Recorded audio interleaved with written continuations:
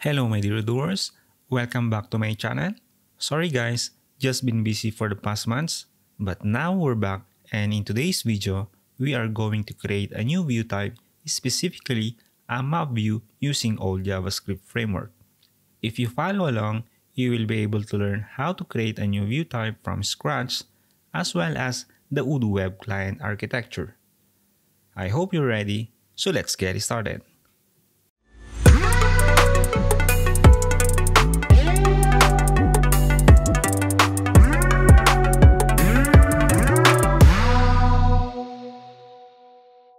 For us to better understand this topic, I have prepared a simple diagram. The first diagram will be the website module or the front-end side of Odoo. As you can see, it is using an MVC pattern. We have a model, a view, and a controller. Every time a user or a visitor accesses a link or a route, for example the event, this route will be handled by the controller. The controller will then get the data from the model, which is event.event. And we can see that under the models, event_event.py, wherein all the table fields were added. Going back to the controller, it will then send back the data with the view to the public user. If we check the template, it is created under views event templates list.xml. By default, the template ID will be the module name plus the dot and the template ID. As you can see in the folders, we have the controllers, models, and views. Now for the Odoo backend or the web client, it is a single page application, that's why it is different.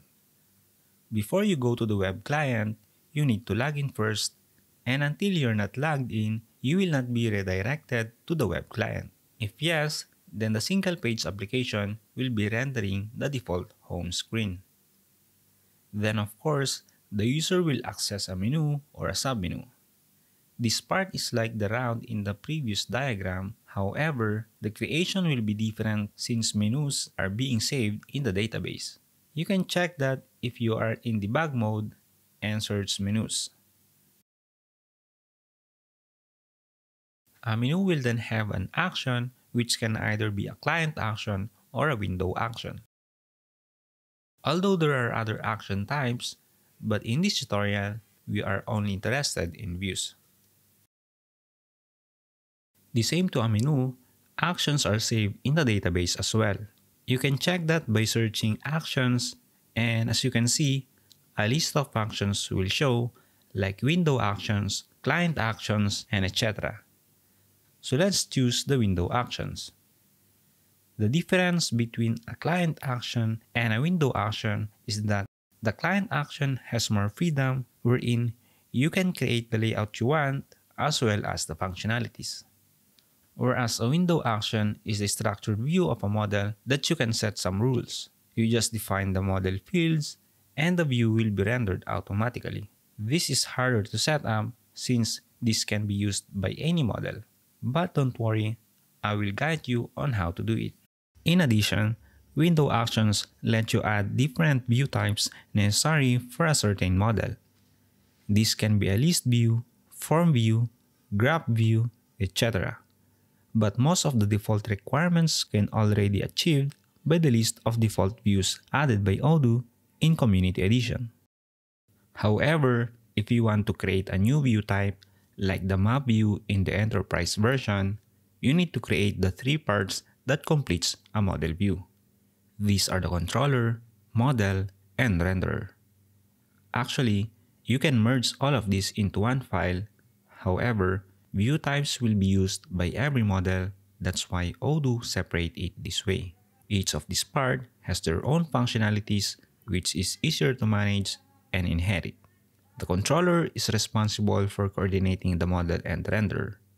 The model will be responsible for the data from the database and usually the CRUD functionalities. Since this is a single page application, we need API using ORM and RPC service to get data from the server being defined in the server-side controller. This controller is the same controller used in the website module, but instead of returning a view, it will return a JSON object retrieved from the model. Once the data has been received by the model, the renderer will then render it to the DOM. Any other elements like the search bar and buttons will be handled by the controller, which completes the view which will be displayed to the user. Now for us to better understand this, let's create it one by one. The first step is, of course, we need to create a new module, and let's name it AJScript. You can name it whatever you want. Let's add the two basic files, the init file and the manifest file. For this to be recognized as a module, we need to add some metadata like the name and description. Next, let's add a new model by creating a new folder models, and inside it, let's add two files, the init file and the model that we are going to create, which is contact. Under the init file, let's import contact, and under contact, let's import models and fields from Odoo. To create a new model, just simply create a new class by inheriting Odoo model class. Let's add a name and a description and create two fields, a name as a char field and age as an integer. Now let's import this model to the module main init file. Restart server, activate developer mode, update app list, search AJScript, and finally activate our module. Going back to our diagram, we have already created a model from the server side. Now, let's go to the client side, which is the web client. As you can see, before the model view will be rendered, we first need to create a menu and a window action. Going back to PyCharm, let's create a new folder views, and inside that, create a new XML file, contact_views. In creating a new menu, let's add menu item XML tag. Let's name it AJScript with an ID as menu AJScript. The first menu item will become the main menu, and any children elements will become the submenu. Let's add a new menu item and name it contacts with an ID of menu AJS contacts. For this menu to work, we need to add an action. In this tutorial, we are going to choose a window action. If you want to learn client action, check out my custom dashboard tutorial. Now for the window action, let's create a new record using the record XML tag. Add an ID as an identity and for inheritance as well. Let's specify which model this record will be saved, which should be under ir.actions.act window. Add the name as contacts and connect it to a model, and in this case, the model we created, AJS.contact. Lastly, let's define different view types like a list or tree and a form view. It is important to note that in XML, you need to add the record above the record that will be calling it, like in this example.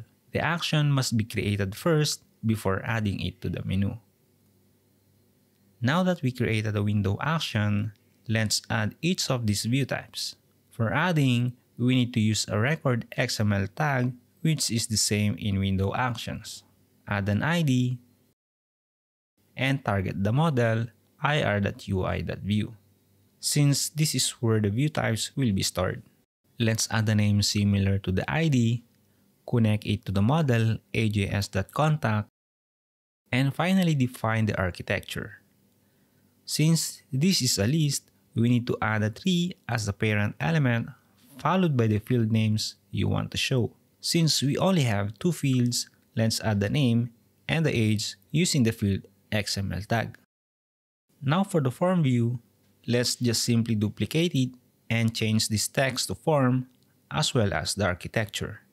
This is two different view types, so their architecture will be different. Let's add a sheet and a group first before the fields.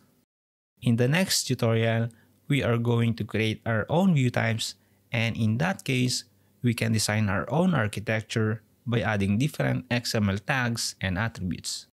Lastly, before this view will show, we need to add a security, otherwise it will not show. Let's create a new folder security and a new file ir.model.access.csv. Let's add a column name which are ID, name, model, group, the 4 permissions which is read, write, create, and unlink. For the ID, let's type access AJS contact. You can name it similar in creating records from XML. The ID will be separated by underscore, which will be used in inheritance as well. Name will be access.ajs.contact. The model will be model word followed by the model name, separated by underscore. Next will be the group.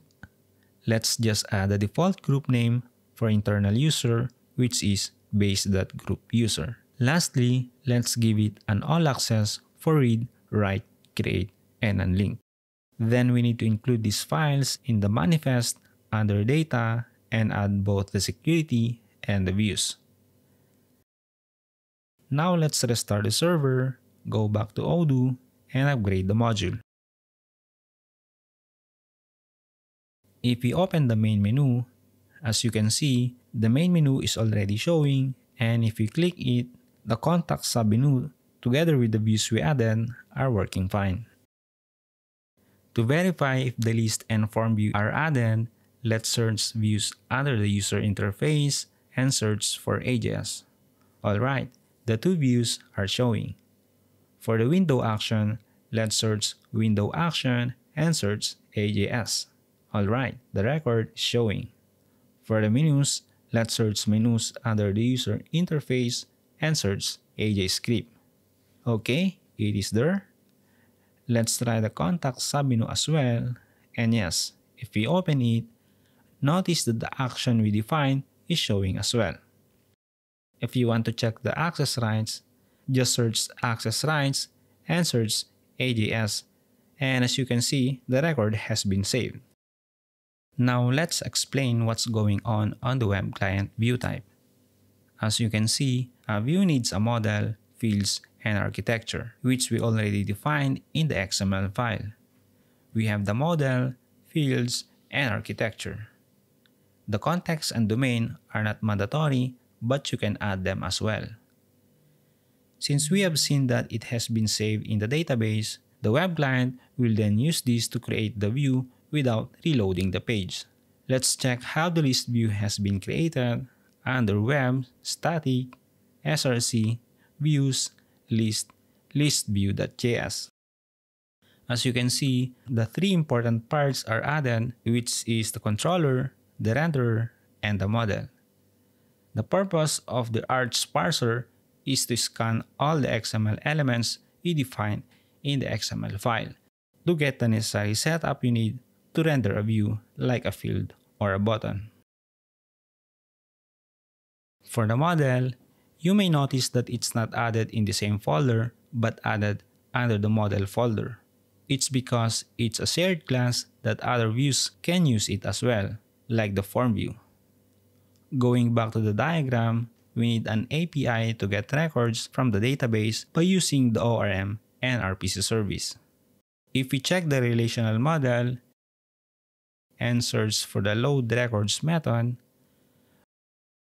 notice that it's using the ORM service by calling the webRead method. If we check the ORM service webRead method, it is calling the call method. And this call method is using the RPC service from this URL. If we check this RPC service, it is calling the JSON RPC method, wherein this method will call an AJAX request based on the URL provided in the RPC service. Now if we check this URL, it is a route defined from the web controllers that will return values from this private method from Odoo API. Since every model inherits Odoo API, it will now be connected to the base model to get the web read method defined in the ORM service under Web Models model. And going back to the diagram, that's the process of how the web client works. If you don't understand it now, I will leave the file location and the description for you to check. Don't worry guys, you don't need to do each of these methods since Odoo already created those services for us. We just need to call the ORM service.